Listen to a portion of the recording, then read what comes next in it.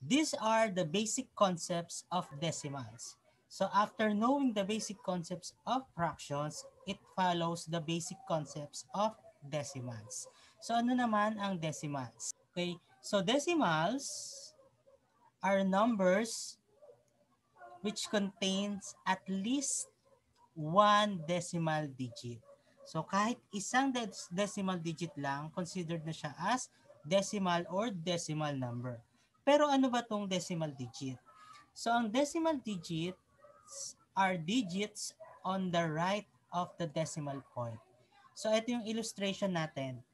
So meron tayong whole number followed by decimal point, and then meron tayong digits na nasa kanan niya. So ang tawag doon ay decimal digits. So kahit isa lang yung decimal digit or dalawa or tatlo or marami pa, they are considered decimals or decimal number. So tandaan, sa kaliwa ng decimal point are whole number digits, sa kanan naman ng decimal point are the decimal digits. Okay?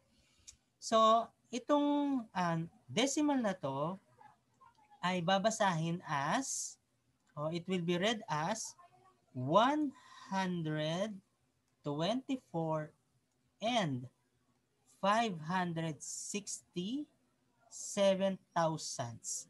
So, pag meron tayong decimals, ang basa na sa kanya ay may TH, which is thousands.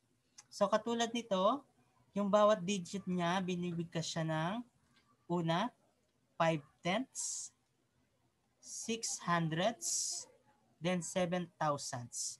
So pagdating sa decimal digits, ang una is tenths, followed by hundredths, then followed by thousands, and so on and so forth.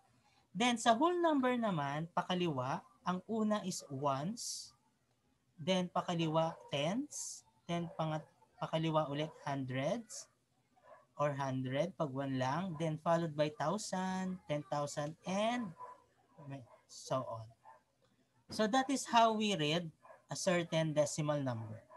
So that's the first concept, definition, and the illustration.